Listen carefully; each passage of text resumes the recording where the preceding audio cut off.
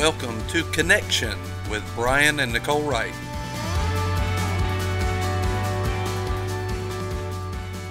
Welcome to Connection. We are so glad to have you this week, and we've been enjoying these. Last week we talked about reset and what is a reset, and this week we're going to talk more about reset, and this episode would be called 0 Point in Reset. What is a 0 point? Would you like to pray before we start today? Sure. Awesome. Are you picking on me? No, I'm thinking we need to reset this because right before you see Brian talking, he's picking on me. And I'm like, oh, wait a minute. Because then he starts the show and I can't come back. So how about we pray? And I'm going to pray for him. She's going to lay hands. I'm going to lay hands. All right, Lord, we thank you today. We thank you that we can come in your joy. We thank you that we can come and just love on you and learn about you and fellowship with you, Lord. And I thank you that all the while we are doing this, we are growing in our knowledge of you, growing in our relationship with you, and coming to know you in a very real way and just connecting with you in a way we have never done before, Lord. And Father, we thank you for the honor of being used by you, of pointing people to you, and we just thank you for this message being something that will draw people to reset with you, getting back to that 0 point of you being their first love. And we praise you for it, Lord. In Jesus' name, amen. Amen. So we, just talking about what reset is, we were talking last week about what is reset. And reset is resetting your fellowship back to the original love that you had when you first were born again. And if you've never been born again, it's resetting you to the design that God had for your life from the very beginning. He had great and good plans, and if you haven't ever accepted Christ, then maybe you haven't opened the door to the plans that God has, but you can do that right now today. And once you do that, there's just a flood of the love of God that will pour out in your life, and when it does, everything changes, and it's awesome. I mean, it's just a different... You're making me want to pick on you, the looks you're giving me. I don't know what he's talking about. Well, she's like, no, not me, huh? What? But you know what? That actually goes very well, because reset is getting to the place where you know God so well that you know what He's thinking, what He's doing, and that's exactly what you're doing. She's making little gestures and looks at me, and I know she's thinking something, and probably wanting to knock me in the head. But you talk about reset, and I'll make faces at you. Well, what I think about reset is really a sponge. First you start off with this hard piece of material, and it has, it's rigid, it's hard, it really has no purpose because it's so hard that if you try to use it, it's going to scratch the surface. But once it has that water, the thing that it's been designed for and longing for, yes, and we are that hard sponge to start with. We go hungry and thirsting, but we don't even know what we need because we've never seen it. And all of a sudden somebody introduces you to the living water, and you just soak it up, and you completely change shape because you swell up with that love that you've been designed for, and suddenly you are soft and you are able to bend and to mold into whatever you're supposed to do. So when I think of reset, I think of a sponge. It's designed to soak up that water and be used, but without that water, it's pointless. It can't be used. And without the love of God within us, which is the living water for us and what we are designed for, we're always going to go through life wondering what is our purpose and wondering why no matter what we do, we feel unfulfilled. That is such a great example. I love that. And because without the living water of Jesus, without the intimate fellowship, we are always dry, always thirsty, always needing something. And we're rigid. Our lives are rigid. They're just not, we have no flexibility, so something comes along and our life snaps. It just breaks. I don't know that I've heard you use that example, but I love that. And then And then, you know, a lot of times even today they have those sponges that you really don't know what they are. They're just all, you know, clumped together. But when you add the water to them, you actually see what they were designed to be. That's how Jesus is in our lives. Yeah. That I just want to talk about that the rest of the time. Forget about 0 point. 0 point what? Let's talk about sponges. You're welcome. You can use my analogy anytime. I appreciate that. I'll be preaching tomorrow, so that'll be good. So we hope that, by the way, we hope that you're having a great 2016. This will be about, the end of January, and hope you're having a great one. And we hope that you are fulfilling every plan that God has for your life in this year. And matter of fact, let's just take a break for a second. Let's just pray over your year. Yeah. Lord, we just pray right now. Father, thank you for 2016. This is a year of hope for people. We just thank you so much. We just thank you so much for this year of hope in the lives of the people that's hearing this right now. We just praise you for it. Thank you, Lord, for your goodness. Thank you for your mercy that you're pouring out. Lord, thank you for your fellowship that you are releasing to everyone hearing this in new ways. Lord, let us be like that sponge, that although we were dry, you gave us living water in Jesus Christ. And Lord, right now we just receive that living water. We receive that and we praise you for it, Lord. Lord, I just ask that the reality of you, the reality of your love would be made manifest in every person that's hearing this. May their 2016 not just be a year of hope, but a year of manifested hope in their lives. May hope become filled with the life that would manifest and bring the promises of God in every area of their life. Lord, may their finances be correct, according to the will of God in heaven. May their protection be whole and no holes in it, no gaps, Lord. May they be delivered out of everything. May they be restored to you, Lord, in every way. May restoration come to their mind, to their body, and may they be healthy in you, in Jesus' name. Do you have anything else to pray there? No? You covered it. Amen. Amen. Amen.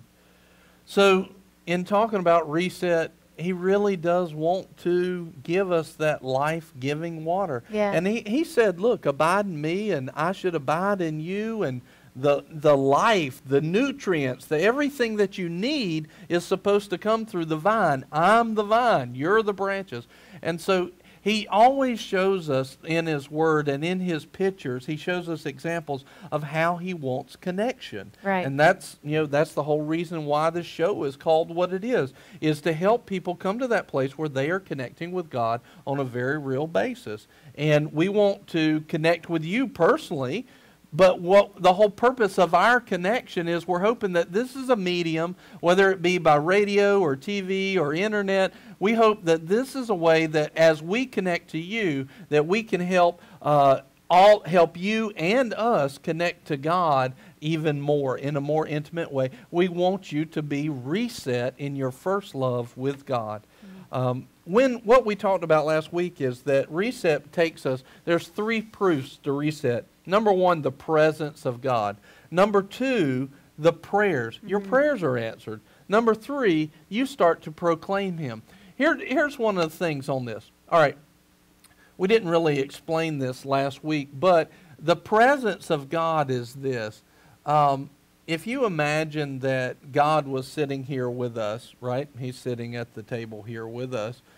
If he really was sitting here, if he really was a part of this discussion and we had a chair for him, he was sitting in the chair, how would we be concerned about anything?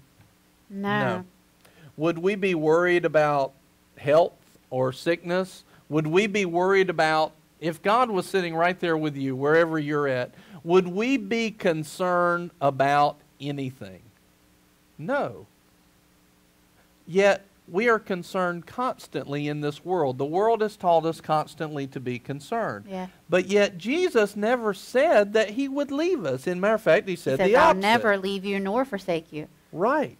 Which he means said, he is always I'll be with there. you always. Yeah. He says, look, I'd never change. I came that you might have life, to know me, to be in intimate fellowship with me. And yet we have accepted the lie many times that God is not with us. If we just, and what we're doing is we're walking by sight and not by faith. If we have God with us, if we are living in His presence, all of a sudden our thinking changes on everything, and the areas in our life where lack used to be, we start to realize, I don't have anything to worry about. God's with me. Right. Well, that's what reset does for you. When you start living in a reset, you start experiencing the presence of God.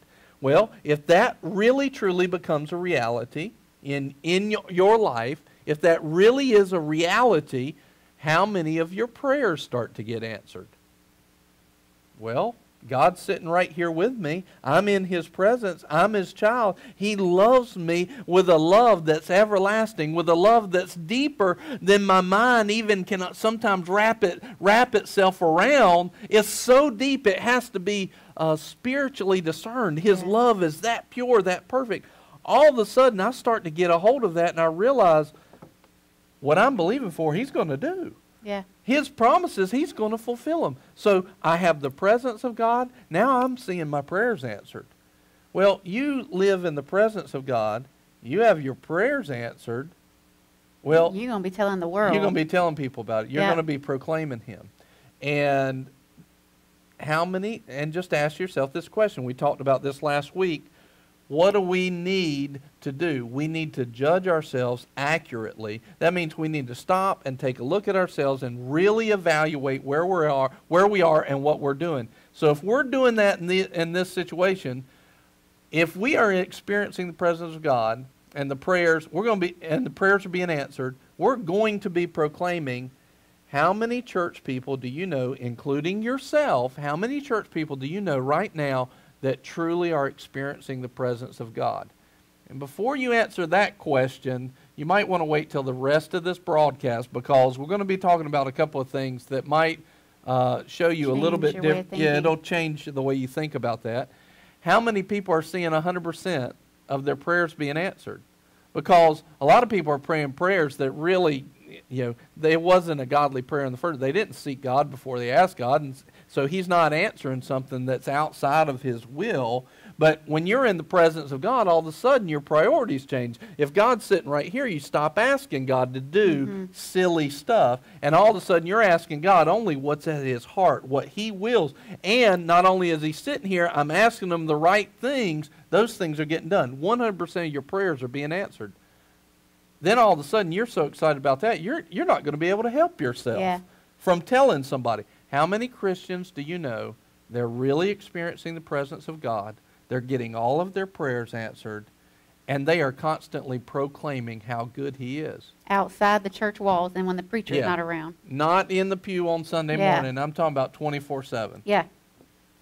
How many people do you know like that, including me and you? Not many. No. This is something we're growing into. Yeah. Yeah. This is not something we have perfected. This is revelation that we are growing in. It's a constant growth. And it's more, the more you spend that time and that presence with Him, the more you get to know Him. And the more you get to know Him, the more you know how to pray and what His answers will be. So it's a constant growth as you're continually expanding that relationship and fellowship with Him. Yeah. I've had people, I know nobody that's living that out really that way. Not personally. I have had people say, oh yeah, I'm doing that. And they're answering from a very surface level. Yeah. And once I actually get into this message with them, they're going, oh wait, no, I didn't have. I thought I knew what you were asking, but they're not really experiencing the fullness of the reality of this. Well, and the great thing is so many people would look at that as a bad. Right. And it's not. It's a good, because that means as good as we have it, as close as our fellowship is with God. I think last week we were talking about, God was laughing at me, and we were joking around, and we were talking about how, I walk in realizing that He is with me all the time. On the good days, on the bad, He's there. When I goof up, He even laughs at me. So even as good as our relationship is now, realizing that I am not where I need to be, only means that it can get even better. Yeah, that's awesome. So it's not, pride would say, oh, don't admit that you're not doing it all right. But humility and grace realizes, praise God, I'm not getting it all right. It can get even better than this. Yes. That's an exciting thing. Yes. All of a sudden, you're not limited to where you're at right now. Right. All of a sudden, the potential has been, the ceiling's been busted open by the unlimited power and love of God that He has for you. That's a great thing. Yeah. So that's the power of reset. And so when you're moving in reset, you're going to have these proofs. Presence, prayers, and you're going to be proclaiming. You're going to have presence of God, you're going to see your prayers answered, and you're going to be proclaiming Christ everywhere because you're so excited about the presence and the prayers. Amen. And you love Him and you understand His heart, and all of a sudden that excites you, so you're telling people. This reset comes from Revelation chapter 2 and verse 1 through 5. If you want to read that verse, I guess let's start at 2 and read that real quick. Okay, so Revelation 2, verses 2 through 5 say, I know your deeds and your toil and perseverance, and that you cannot tolerate evil men, and you put to the test those who call themselves apostles, and they are not, and you have found them to be false. And you have perseverance, and have endured for my name's sake, and have not grown weary. But I have this against you, that you have left your first love. Therefore, remember from where you have fallen, and repent, and do the deeds you did at first. Or else I am coming to you, and will remove your lampstand out of its place, unless you repent. Yep. And if you what we're talking about is reset is a reset to your first love. That's when God was your number one priority. You were so excited about Him. Just like when you fall in love with your spouse or the boyfriend or girlfriend for the first time, and they're your everything. You're thinking about them all the time. That's the way it generally is when people truly get born again in Christ. That's what reset is going back to that. And reset is important because He says if you don't do that, He said, I'm going to remove you. You can be doing great things, but if you're not living in this first love, then there's a problem. And well, and I think it's important to know is because if you're going through the motions and you're doing it without love, God is love. Yes. So Amen. If you're doing it without love, you're doing it without God. It can have the right, the right wrapping paper on it. You can have the right words in it. But if it doesn't have love, then it doesn't have God in it. That's right. And that's why He'll come and remove it, because you're not doing it for Him, with Him, and to His glory. Yes, yes. 1 Corinthians 13:3 proves what you just said. We won't go there, but that you can go look that up. 1 Corinthians 13:3. And then, so reset is a continuous, heavenly, spiritual fellowship with our Father. It's a fellowship, not a relationship. All right? It's not just a relationship. Right. It's an intimate fellowship with our Father. I would highly recommend, if you didn't see Reset Part 1, no matter where you're seeing or hearing this, you can go to connectionshow.org, look for Reset Part 1 and what is Reset, and that'll help you get up to speed with us here. So reset is not feelings. Right. It's not warm and fuzzies. So, they were telling us they were going to do a sound effect. We did it for you. So, a reset is unconditional giving back and forth between you and God. A reset is going back to our first love of God before corruption set in. And so this is something today, as we're kind of wrapping up, we're in the last 10 minutes of the show, we're talking about 0 point. And so let us give you this example before we leave. We want to go back to the 0 point. So have you ever had a pain that you've had for a really long time, and then all of a sudden it gets corrected? Or you've been sick, and maybe you've been sick for days and days and days, then all of a sudden it lifts. Yeah. And it is awesome. I love it when that happens, and it's like you forget how good you had it. Freedom! It's awesome. Or how about this? This is one for me. Have you ever had like a rattle in the car, and and you've had it for so long that you're used to the rattle, and then all of a sudden, you finally get it fixed. Or maybe it's that little shimmy, in the car as you're going down the road, little shimmy. Do a little shimmy. We're silly this time. I like it. It's good. It's a real show. So with real people. It's not a fake. We're not fake. We're not fake. I'm here. You're here too. We're so glad that we find each other funny. That's good. That's what makes our... We're hilarious. Yeah. So, anyway. We're Have shimmying you ever in had the car. the shimmy? Thank you. That's what got it. We can do it again. Shimmy. But it's not fun in your car. Shimmy What's is funny not is good they're in the back. The sound people are going, boo. Yeah. They want to have the sound button. So have you ever had that time in your car where it's constantly been shaking and shimmying, or it's had this rattle, and then you get it fixed? It's like, peace. It's like, oh my goodness, that is awesome. All right, let me ask you this question. Are we so trained by this world and its environment to live in the flesh instead of the spirit that we don't realize that we have a shimmy, a rattle in our spiritual lives? We're so used to it that we don't even realize it anymore. That's what reset takes away. Yeah. Reset pulls back that darkness and shines the light on it and says, look, there's a reality of a fellowship with God that's even better than what you've been experiencing. Mm-hmm. In other words, what you've been going through and you thought this is as good as it's ever going to get, God says, you need to go back to my original plan and take a look at it again. And so it's like this. Sometimes maybe you feel like this. Inside, we know something is bad.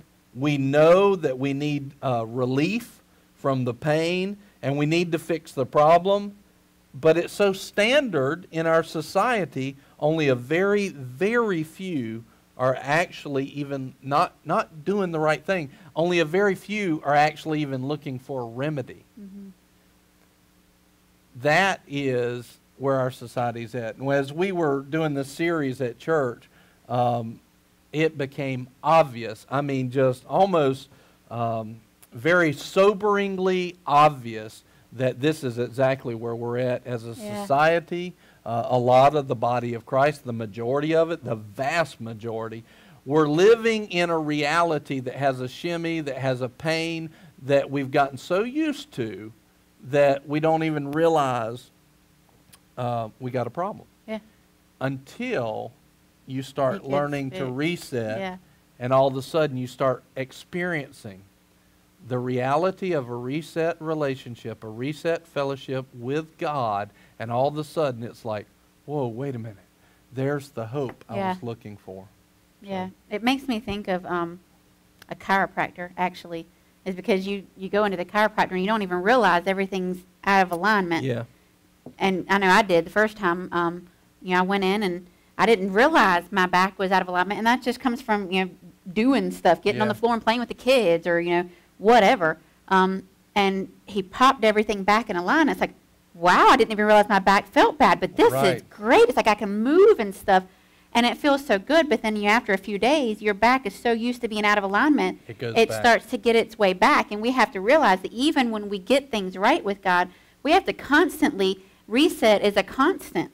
We have a flesh in a world that's constantly trying to mold us to the world system. Your flesh is constantly going to say, well, that's not the way the world does it. Your daddy didn't do it this way. Your granddaddy didn't do it this way, so certainly you shouldn't do it this way. And you'll start to get back into those old ways. Yes. So you have to constantly work to get it right, because when you're there, it's like, oh, yeah, this is great. You can live a life that you didn't even realize was possible. So here's the couple of points. Have you ever played the telephone game? We line up a bunch of people. Mm-hmm. Somebody at the end tells the first person a secret. They tell the next person. They tell the next person. And then they come all the way back to the end person, and they speak out what the last person told them, and it's nowhere close to what the first person actually said. Yeah. And so in other words, it got passed on so many times, and each time there was a little bit more untruth. Yeah. There was a little bit more deception, person by person. So here's the question.